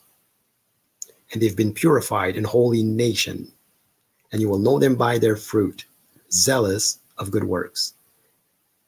They abide in the truth, contrary to those who do evil. Gospel of John chapter 8, verse 44, ye are of your father the devil, and the lusts of your father ye will do. He was a murderer from the beginning, and abode not in the truth, because there is no truth in him. When he speaketh a lie, he speaketh of his own, for he is a liar and the father of it. And so the works of darkness, these works, they are rooted in a lie. They are not just. And so remember the Gospel of Matthew chapter 27. There is another point I would like to show you. Do you see how Pilate asked them twice what should be done with Jesus Christ, Yeshua HaMashiach? In verse 22, he asks, what shall I do then with Jesus, which is called Christ? They all say unto him, let him be crucified. First attempt at reasoning them. First attempt at showing them light, spiritual image. And the governor said, why? What evil hath he done?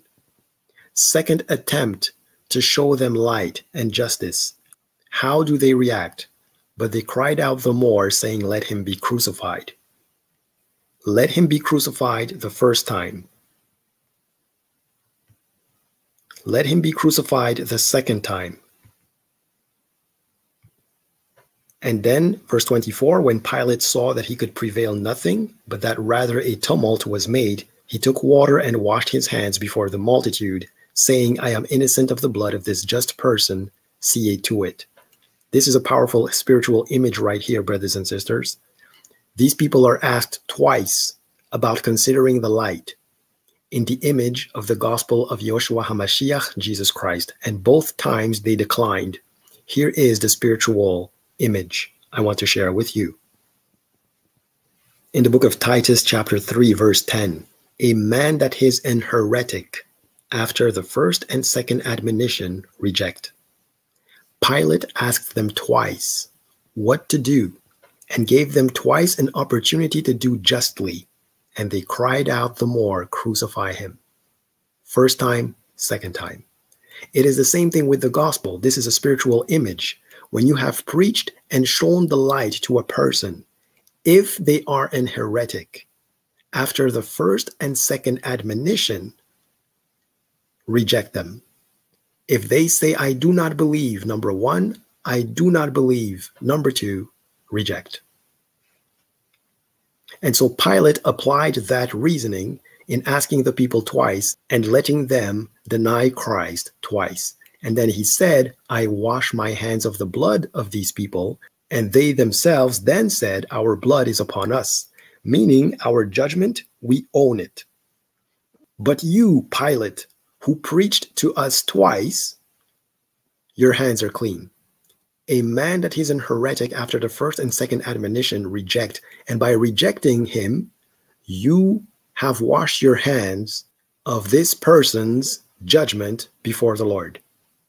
And if they die this way, their blood is on their own hands.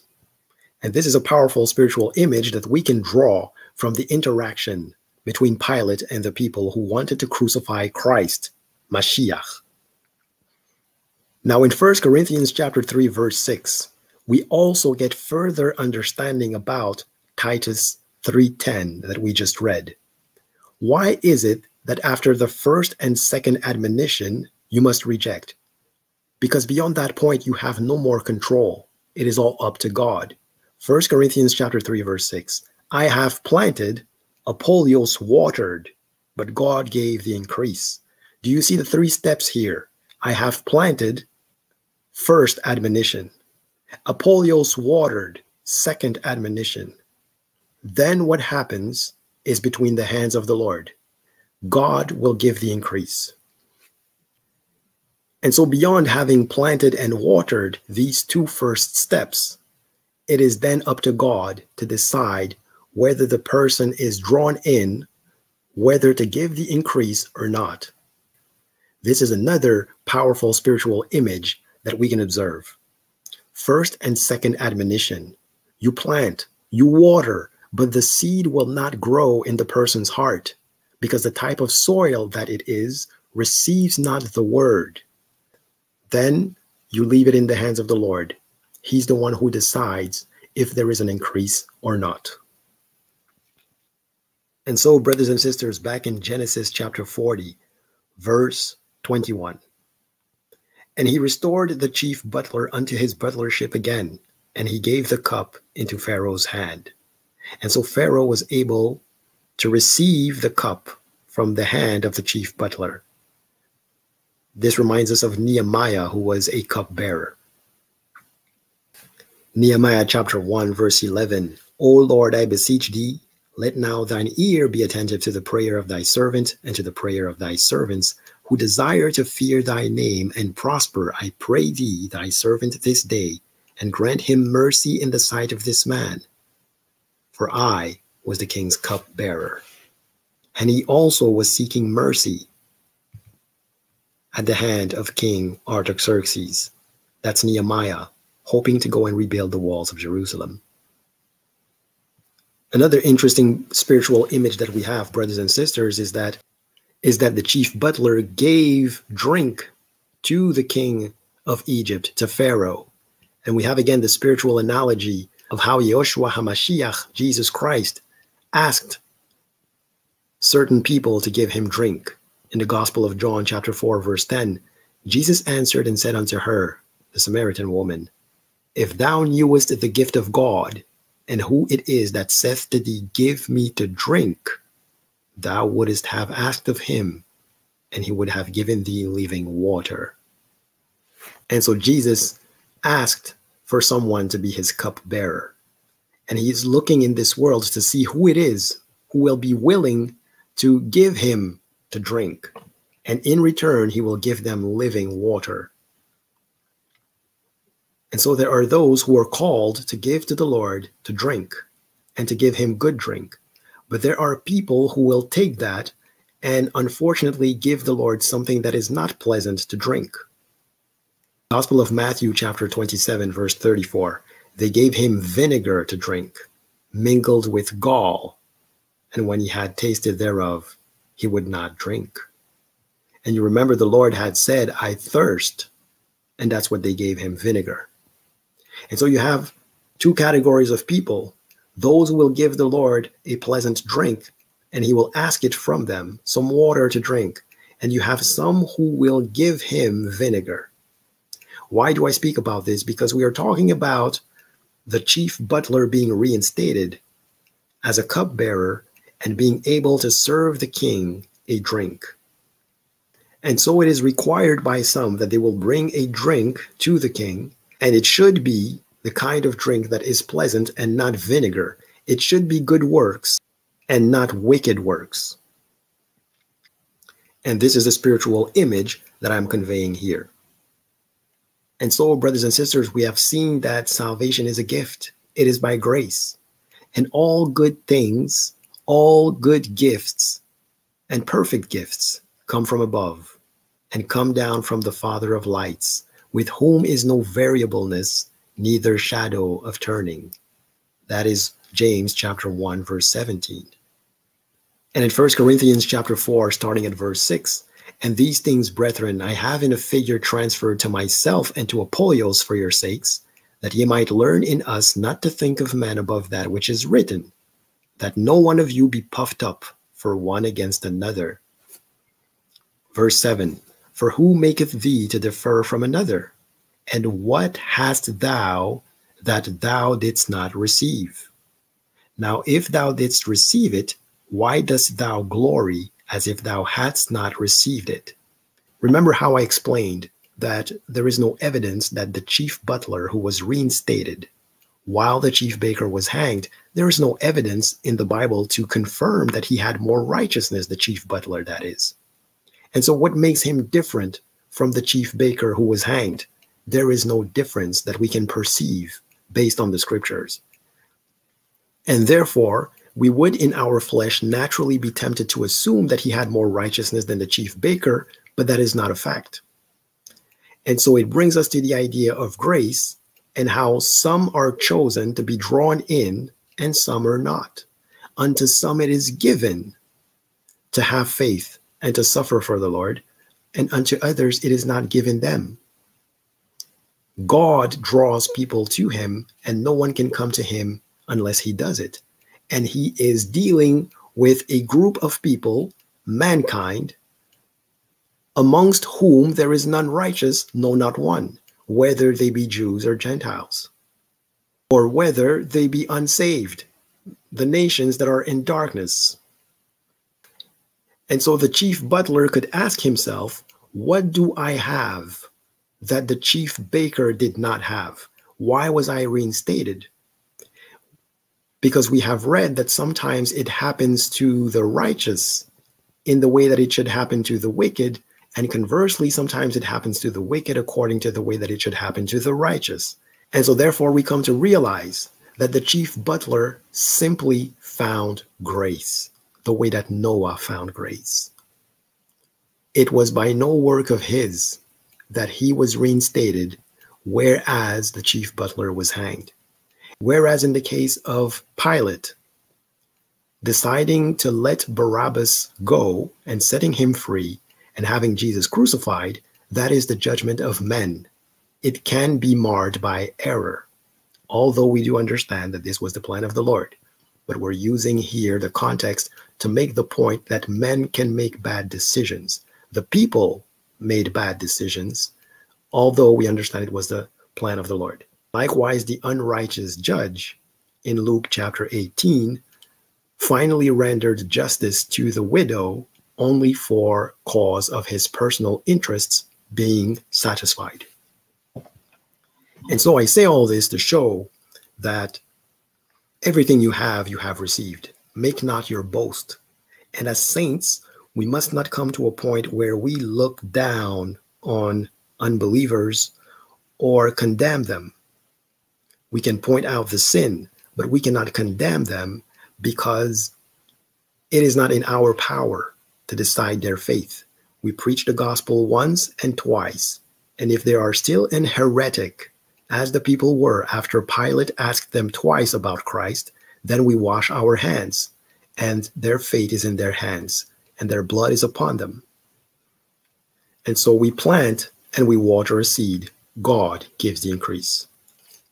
And if we are saved, it is not by any work that we have done, but it is a gift. Salvation is a gift through faith. We are talking about grace and finding grace with the Lord. Romans 8:29, for whom he did foreknow, he also did predestinate to be conformed to the image of his Son, that he might be the firstborn among many brethren. Whom he did foreknow, he also did predestinate to be conformed to the image of his Son.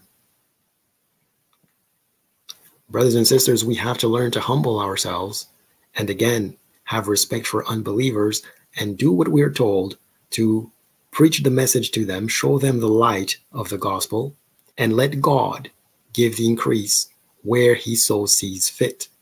Understanding that we plant and we water, and then if a man is an heretic, we have to wash our hands like Pilate and continue to go and to show the nations the proper interpretation of spiritual things using the wisdom of God that we have received because we have an anointing. And we can explain to the nations, just like Philip explained to the Ethiopian eunuch, that which they see but cannot perceive, that which they hear but cannot understand. Hallelujah. Because unto them it may not be given. And so we give glory to the Lord Yeshua HaMashiach, Jesus Christ, because he has had compassion on us.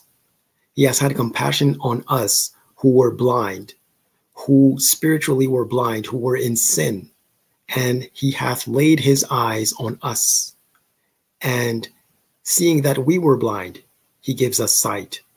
Matthew chapter 20, verse 34. So Jesus had compassion on them and touched their eyes, and immediately their eyes received sight, and they followed him. We follow the Good Shepherd who has come and had compassion on us. And so, brothers and sisters, as we conclude this Bible study, and not glorifying ourselves, and understanding that salvation is a gift through faith in the Lord Yeshua HaMashiach, Jesus Christ, and it is by grace. Amen. Genesis chapter 40, verse 1. And it came to pass after these things, that the butler of the king of Egypt and his baker had offended their lord, the king of Egypt. The nations have all sinned against the Lord, whether it be Jews or Gentiles, whether we look at it from the perspective of the saved and the unsaved, the seed of the Lord and the seed of the enemy. All of them come into this world sinners, born from their mother's womb in iniquity. Verse 2, and Pharaoh was wroth against two of his officers, against the chief of the butlers and against the chief of the bakers. Not one is righteous before God, whatsoever group they belong to.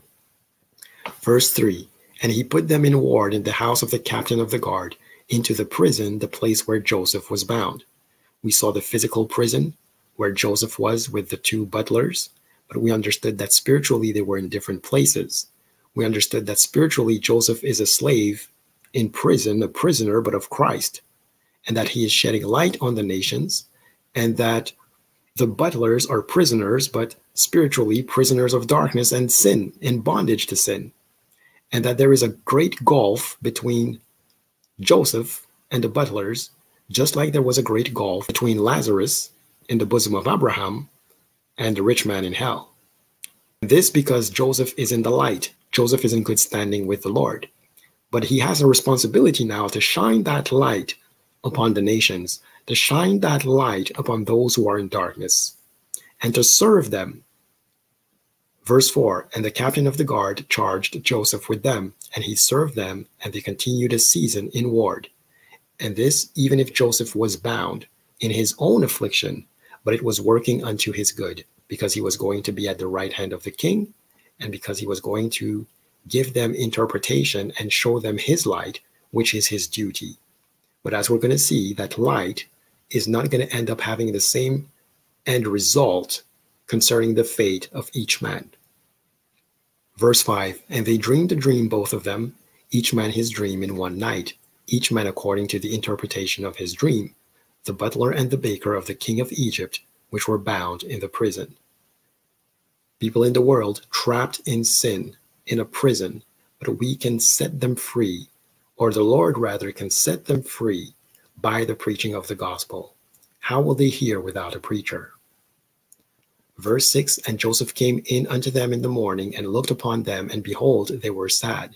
And so he had compassion on them, in the image of Christ having compassion upon the blind. And he executed his ministry and gave them the interpretation of things that they could not understand.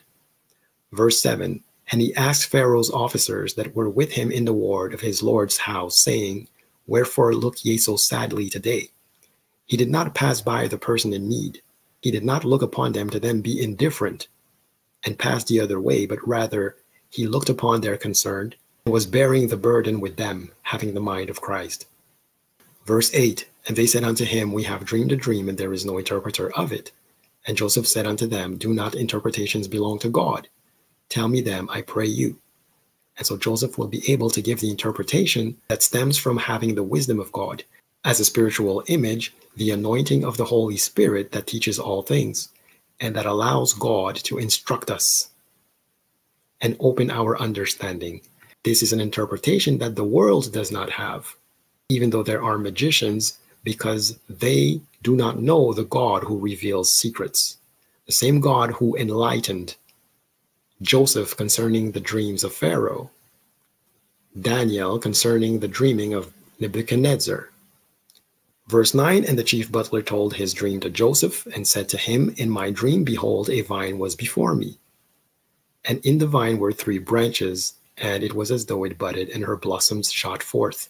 And the clusters thereof brought forth ripe grapes. And Pharaoh's cup was in my hand, and I took the grapes, and pressed them into Pharaoh's cup, and I gave the cup into Pharaoh's hand. And Joseph said unto him, This is the interpretation of it. The 3 branches are 3 days.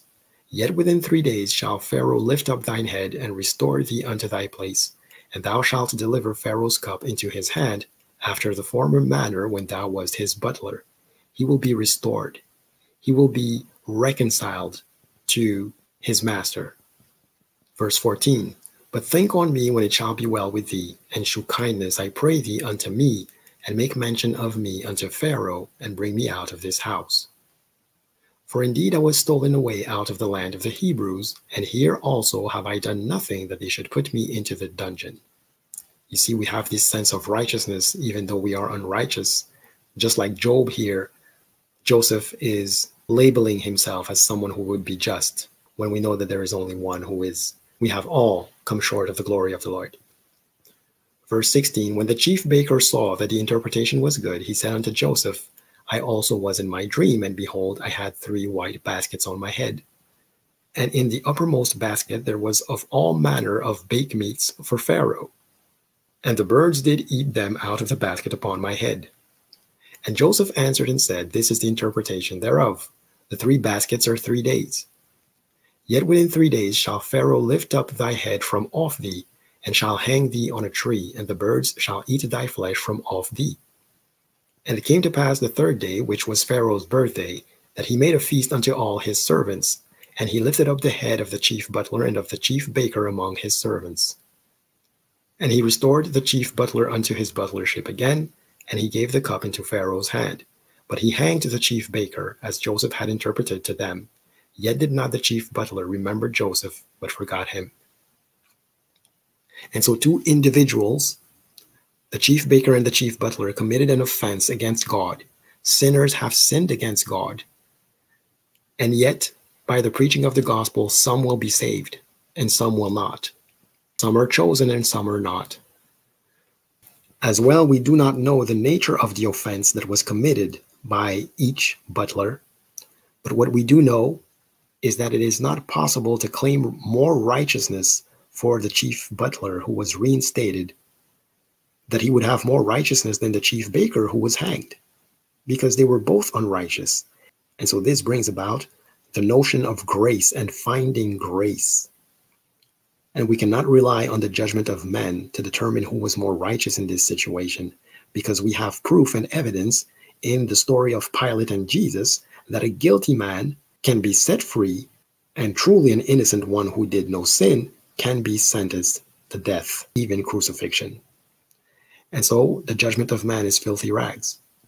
And so we rely on God. And so we ought not to glorify ourselves and boast for gifts that we have received. And we must recognize that we have received them. And it is not by any works that we have done. Brothers and sisters, this is about finding grace and not exalting ourselves above measure, and being humble before the Lord and repenting the way that Nehemiah and Ezra repented before the Almighty, keeping the word close to us like the psalmist, so that we do not sin against Lord God Almighty. And we are thankful that He has saved us by grace through faith in Yeshua HaMashiach, Jesus Christ, our Lord and Savior. May you be blessed in His mighty name, His excellent name. Hallelujah. Amen.